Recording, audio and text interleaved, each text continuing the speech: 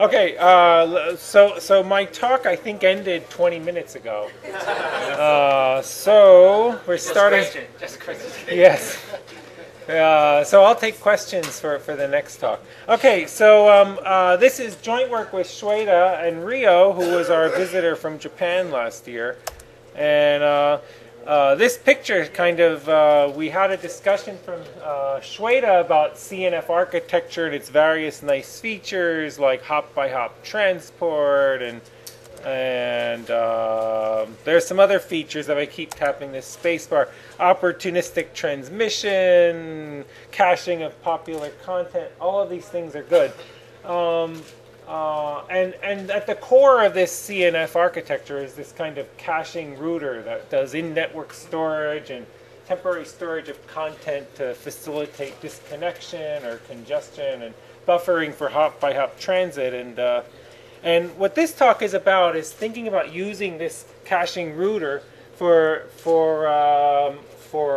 providing better service or personal content delivery for intermittently connected mobile users. So in this CNF architecture, it's kind of a no-brainer win for using this for popular content.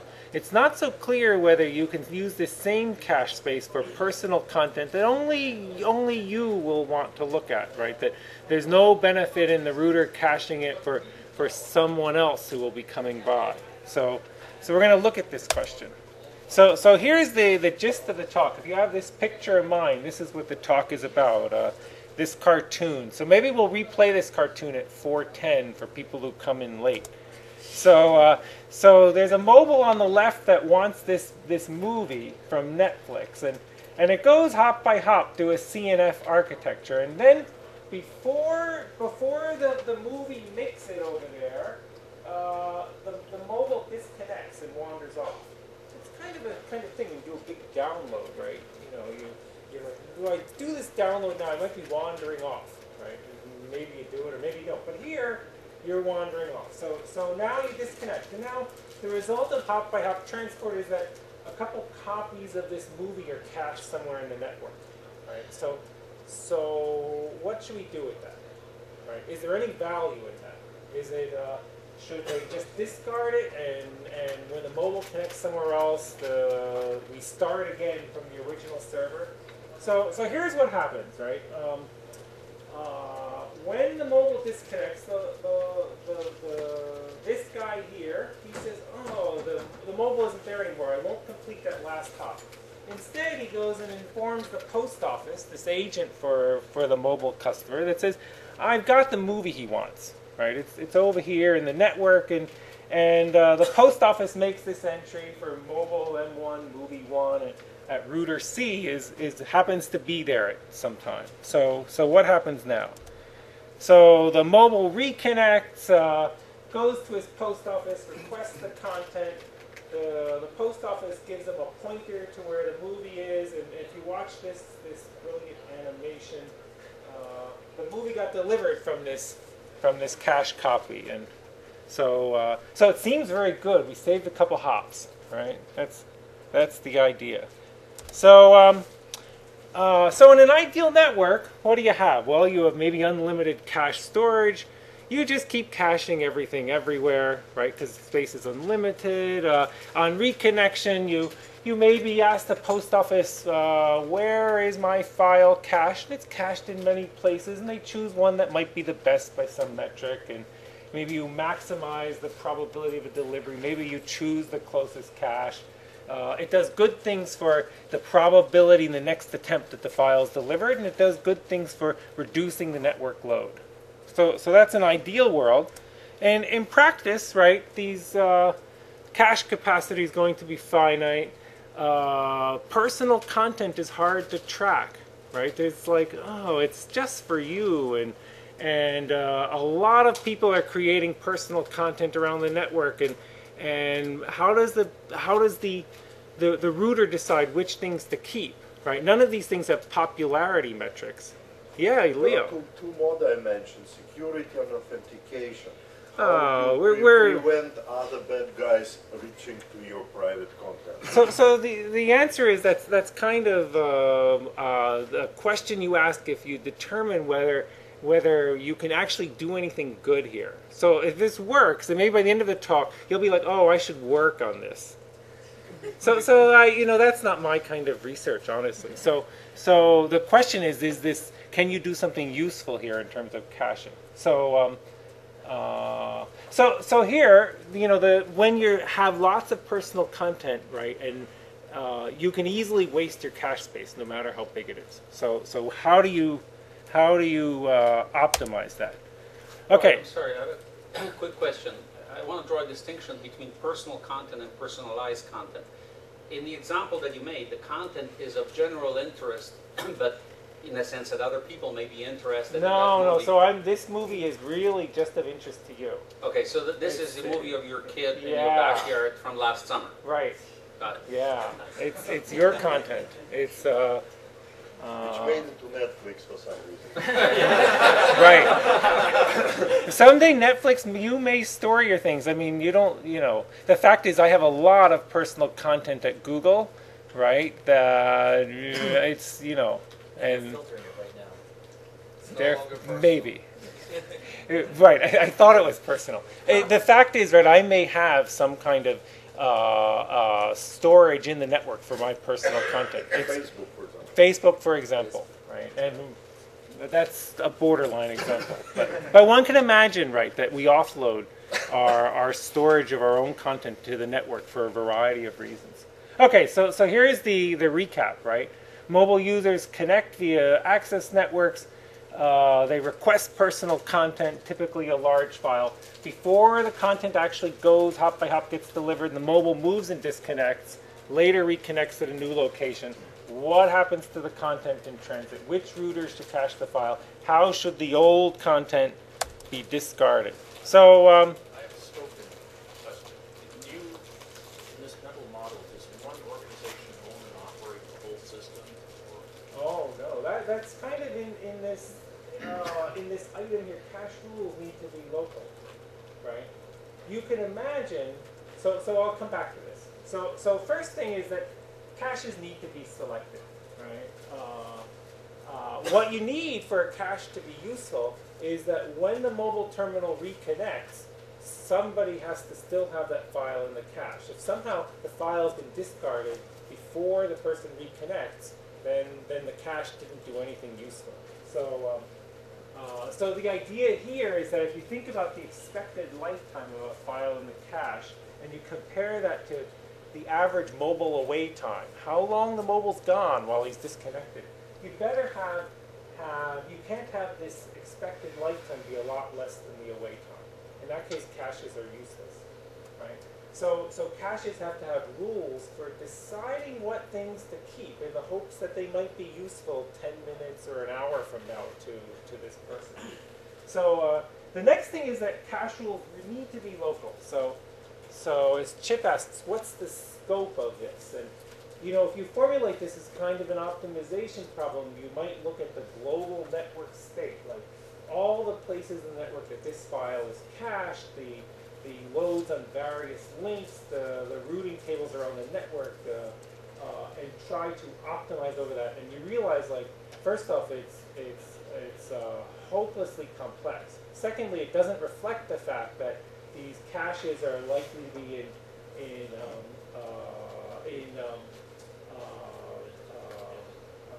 different domains and in different networks, right? So the caches are operated by different service providers, right? And maybe they will not coordinate. So the fact is, we have to come up with a way of doing this that the cache rules are local, right? So here's our approach that respects this idea. The caches themselves will just do something simple. We'll use least recently used caching rules. So when a cache is full, and after a long time it'll always be full, right? You want to cache something new, you discard the least recently used thing. You don't need to look at the network state. You don't need to ask any questions. You use LRU. So and then the second part of this is what we're going to do is we'll identify some cache storage rules so that LRU works as a cache deletion policy. Right? So So the rules for how to decide to cache, we're going to try to do something to make LRU work. So now you think, well, what are some cache storage rules that you might consider? Leo, yeah. There is a little contradiction here. Suppose it's really personal, you download it just once. So will you, with this list access cache deleted first, you will have lots of stuff, new arrivals, which were never accessed before, being deleted before something which was already used once and probably will never used again.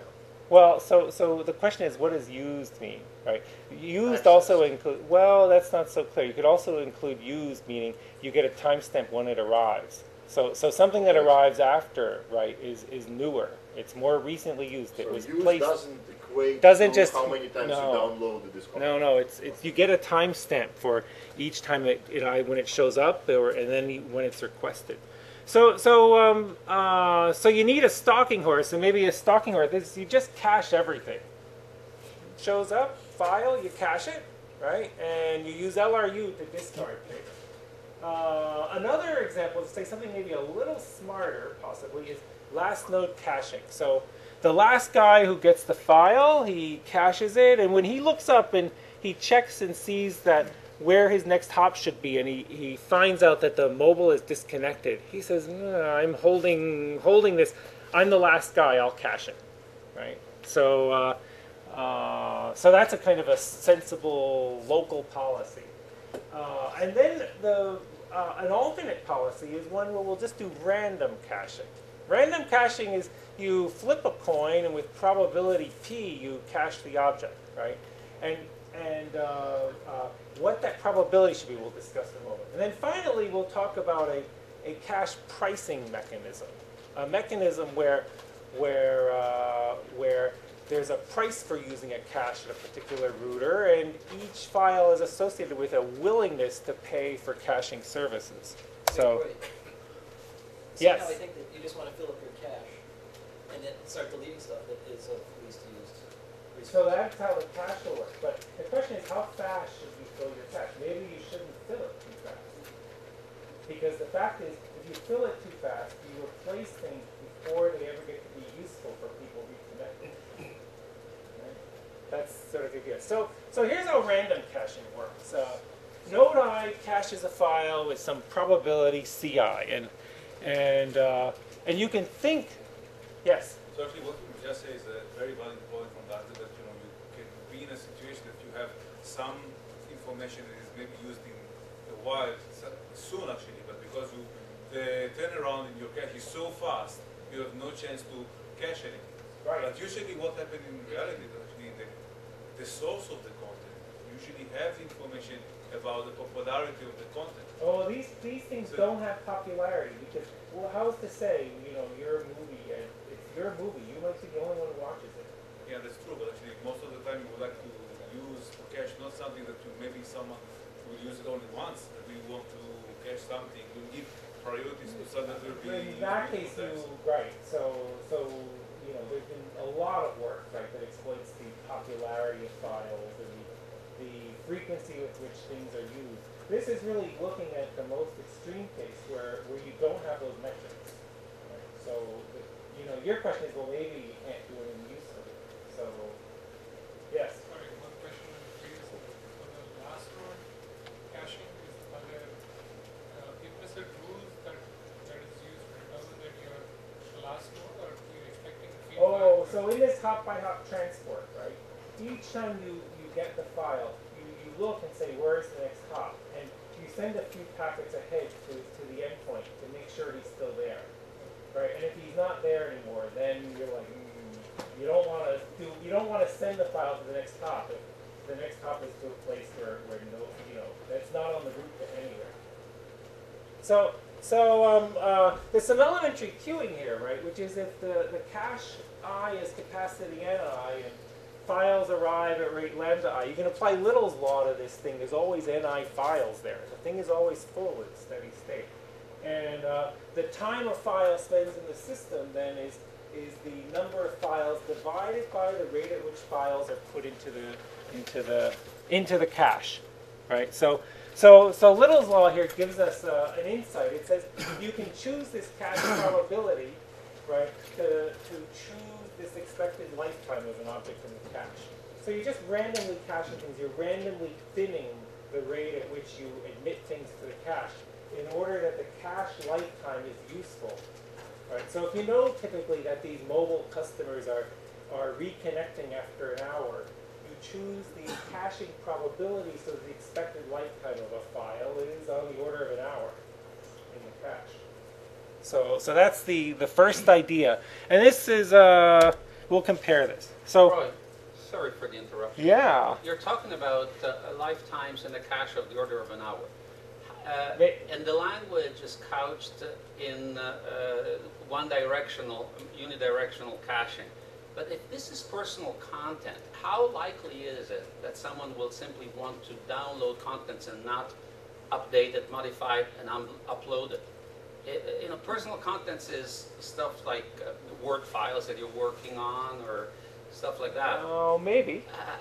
Is this readily modifiable for reverse caching, or do you have a whole big dimension of additional trouble if? The notion of an hour reflects the sort of model that says, and maybe it's not an hour, maybe it's a minute, right? Maybe it's a couple minutes, right? It reflects the time scale of personal mobility. So I'm not so sure which is the time scale of, oh, you're near an access point, and then maybe you're near another access point a few minutes later, right? It might be you had to walk a block before this happens. You're right that the applications for this are not so well defined in the sense that most of the things you think about downloading in this way are more in the popular content vein of YouTube videos and not your own videos. But I have to say I'm not the best guy at dreaming up applications, right? But I think this is not completely implausible. So back on the sort of the analysis of this cache pricing idea is the following. A user who is going to request his file, he specifies, and it's attached to the file, kind of an acceptable price, QJ, for caching that file, right? And different users specify different acceptable prices.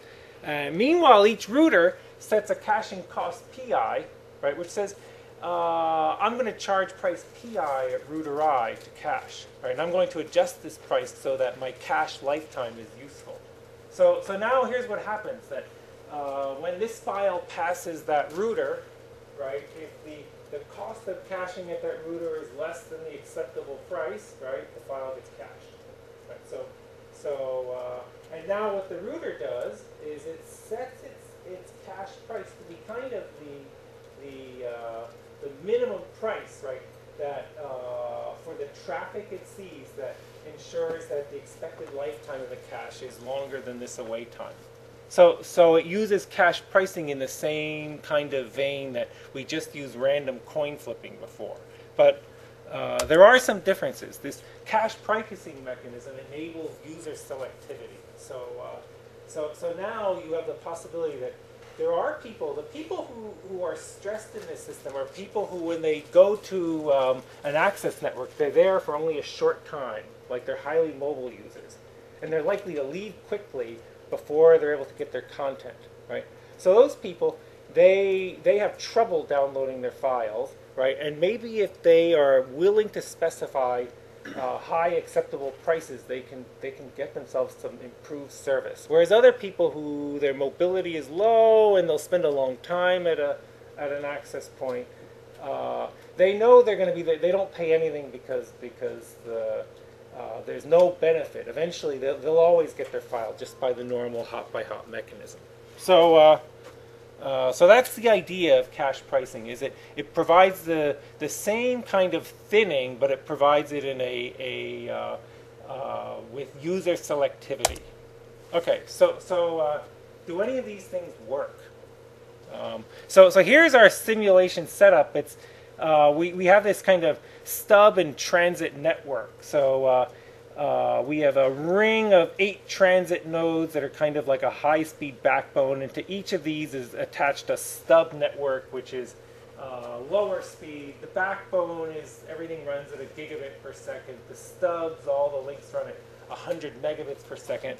The files are a gigabyte in size. It makes the math very easy, right? Because a file takes 8 seconds in a transit link, and it takes 80 seconds in a slower link, right? So the time scale, right, is you get a file somewhere in another stub, and maybe it takes a minute or two hop by hop, or a couple minutes, to go to the transit network, and maybe it takes about 30 seconds through the transit network, and then maybe it takes another couple minutes through the next stub network, and everything is random depending on how short the paths are. Right? Okay, so users, they have a stay time when they show up at an access point of numbers like 3 minutes to 1,500 seconds. That's like, I can't do the math at the moment because I'm pretty good at talking or thinking, but I can't really do both. So 1,800 seconds, I think, is 30 minutes. So it's something like 3 minutes to 25 minutes, I think. Okay, so then the await time, well, we chose an await time. It's an exponential random variable. Each time we go away, but it's 10 minutes is the await time. So we've chosen numbers, right, which are specifically designed so that sometimes files are delivered and sometimes they're not, right? That's the idea. Okay. So here's a policy we implemented for cache pricing, which it'll turn out doesn't actually work. Right? So stay time is from 180 to 1,500 seconds, and has this exponential distribution. And we decided to set an acceptable price, which just varies linearly from short stay time users. The minimum they're willing to pay a very high price, and people who stay a long time, they're willing to pay 0 for caching, right? They pay for nothing. So here's kind of the kind of results we get here. So at the very top, this is the no caching case. Nothing gets cached in the network. So 3.5 is the number of retrieval attempts you have to make to get your file on average. Right? So roughly it's about a third of the time when you try to go and get a file, you get the file. It takes about 3.5 attempts. Down here at the very bottom is something called ideal. Ideal is the case where the caches are infinitely large, everything's cached everywhere, and the result of this idealized world where you cache always along the way, and whenever you reconnect, you find the closest cache who has your file. You save something like, you go from 3.5 attempts to like 1.7 attempts. So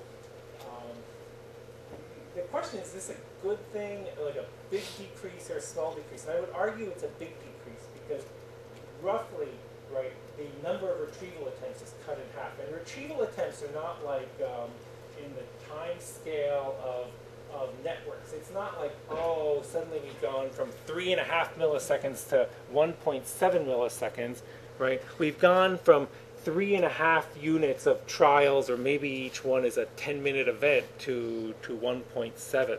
So the fact is the down here, when you have really big caches, you get some value from having these copies distributed around the network. That's, yes? Isn't an attempt though just a few bytes though, versus the gigabyte of data that you want to download? No. So when you say the attempts have gone down, right, it's really the perceived user delay that's gone down. So think about what happens to this user. He goes past an access point, right, and he gets the file or he doesn't, right, and then maybe 10 minutes later he tries another one, right. So it's on that time scale that you make the savings. So now, right, in between, right here we have this every node caching. So every node caching, when the storage sizes of the caches are very small, every node caching is not so good. Right? What's happening here is that files are getting discarded before people reconnect. Right? When the caches are very big, the every node caching works great. Right? It's as good as this, our network. This is like infinity cache. Finally, so in between, right, there's this last node caching. Last node caching, it turns out, is very effective when the caches are small. So if you're going to choose one place to cache an object, the last place you were, if you're just going to cache it in one extra place, is generally a good place to do it. A little worse than that, and now here, there's two dots. There's a green circle and a red X, right? I'm sorry, and a blue triangle. No, and a plus. So the green circle is this price-based caching mechanism, and in these slightly stupidly designed experiments, right, which is just because it's ongoing work, this price-based mechanism and the random caching, which is called CP here. I think it's, why is it called CP? It's cache probability. Yes. Cache probability, yes. They work actually identically. So it turns out our pricing mechanism wasn't able to differentiate between the people with short stay time and long stay time. And essentially, they both randomly did a pretty good job here, right, of thinning the traffic and making caches useful better than caching everywhere. But eventually, right, it works the same as caching everywhere when the caches are big. So one last slide of kind of results you get. So you look at these cache retrieval ratios. This is the fraction of files that when they reconnect to the network, what fraction are delivered from the cache. And last node caching is kind of very stable. It's 80% of the files typically, right? Because you get a choice of the original or the last node, and something about the geometry of our network puts the file at the last node caching as a little bit better of a location to retrieve from. And once again, our random caching and our price-based caching, they work identically. They kind of do the same thing roughly as last node caching. When the buffers are small, when the buffers are big, it works like caching everywhere. Because pretty much when the buffers are big, they do cache everywhere. So this is work in progress. Where our view is that actually, if we work on this, we might devise some policies that use these pricing mechanisms and maybe use some other kinds of local rules that will make this caching be enhance the performance of it. I will say this, that when you do these experiments, your mileage will vary very significantly depending on what the network topology is and what the user mobility is. These things make a big difference. You can design experiments where caches are useful, like fairly useful, like these here, and in other cases, they're completely worthless. This idea of cache pricing policies really needs some more study. Like if we think this user selection mechanism, we haven't really kind of carefully tried to analyze how you should set this pricing to facilitate the highly mobile users. There's a kind of complicated interaction which also have worked out between sort of the user's acceptable prices and the cache price that the router sets, right? So the gist of it is this, that when the router sets a lower price, it caches more objects, right? And if it has a very big buffer, then it changes where the files are subsequently delivered from. So it actually changes the paths the files follow through the network because more things come from the cache. And the price you set, on the other hand, depends on the traffic through each node. So there's an interaction there that needs more work. And then maybe you'd like to combine cache pricing and last router caching. Maybe the cache price should be a thing that's combined with just for a certain price, do caching at the last router. And finally, maybe you'd like to do some local neighborhood cache coordination or some more fancier caching decision mechanisms. We've given some thought to, and actually written some papers about having caching instructions in complex ways buried in these files. like only cache this file if you've done 5 hops since it's been cached before, that kind of thing. And you can imagine many other kinds of sort of deluxe rules that you could implement. So there's a variety of possibilities. So I'll stop here and take questions. Yeah.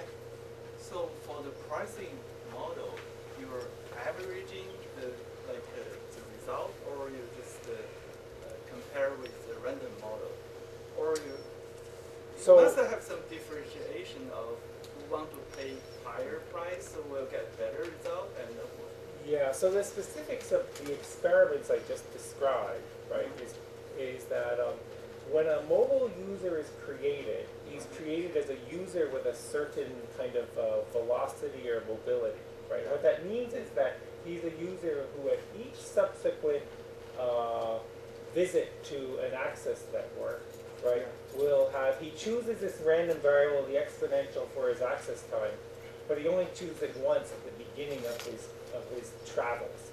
okay. Right? So some people are fast and some are slow. So the people who are fast, they set a high acceptable price, and people who are slow set a low acceptable price. Right?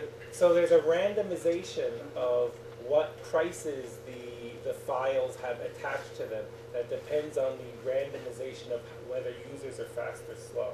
So the faster users, do they still get the same result as the slower user? In this case, they do, yeah. And to tell you the truth, we're not completely sure why, but I think it's because, what it's showing is that somehow the way we chose the pricing didn't really differentiate. Okay. But we're not completely sure why. So Ashton had his hand up before you. Yeah. So you have this probability of movement. When you move, is it equally likely that you come up with any of the modes? No, so I left out something in the description. There's a model where there's a probability that you stay in the stub network, which I think is either 0.8 or 0.2. 0.2 Schweiger says. Oh, in the right? stub network. So there's some probability you stay local, but when you don't stay local, you randomly jump to some other node in some other stub. Leo, yeah. So surprisingly, your results show that this pricing scheme does not really work. Could it be attributed to the fact that you chose this linear dependency on the price versus the... Yeah, sure. So if, for example, exponential might show, if you use some different profile, would it make a difference? Oh, so I'll tell you next week. Yes. So I had a little trouble sort of with this basic premise of mobile disconnected. I think it should be connected. You should have mobile broadband coverage everywhere. But okay, that part aside, do you use any sort of neighborhood relations? If you know that you've been in one place, you know that where mobiles are moving. Do you use that in the strategies? Or? No. So in essence, right, you maybe could say, oh, that could be some kind of local information, and to some degree, right, it's last node caching is exploiting that. The reason that last node caching is effective is that typically the file shoots through the transit network and gets somewhere into the local stub, right, and then the person leaves. Right, and the extent to which if you choose a mobility model that exploits locality, like if they're here, the next place they'll be is like a block or two away, right? Then you really last node caching works really well, right? So but on the other hand, if you have some other wacky model, that's part of your mileage may vary depending on how you choose parameters. Okay, I'd like to end now because yeah. Now it's my talk was supposed to. yeah. Let's thank the speaker.